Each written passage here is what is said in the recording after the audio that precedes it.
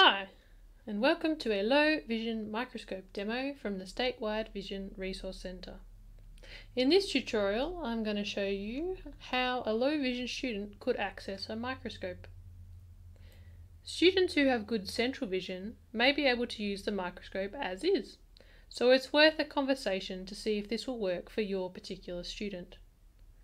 Students with poor central vision but good peripheral vision may find it difficult to use a microscope and need an alternate means of access. If you have a digital microscope, great! Plug it into a large screen and a student can use this for easier viewing. If you don't have a digital microscope, this method might be for you.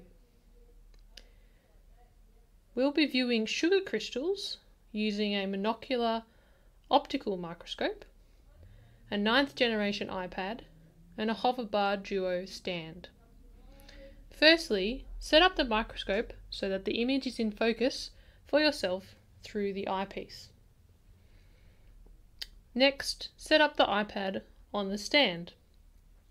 The stand needs to be tall enough to sit over the microscope and have adjustable height and iPad angling capabilities.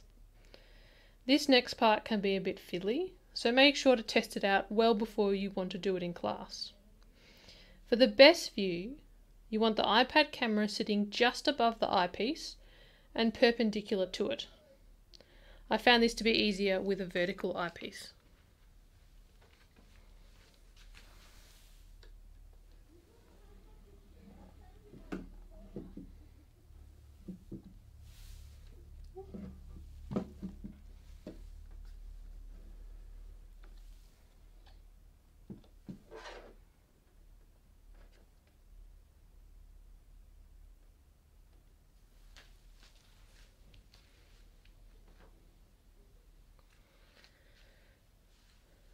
Once the image is stable, use the fine focusing knob to get the image as sharp as possible.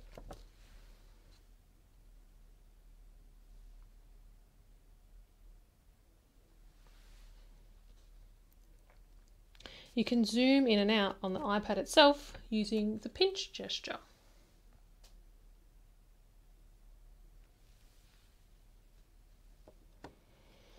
The students may need some assistance getting things lined up again in the event of a bump of the iPad or the microscope, either from a teacher or a lab partner.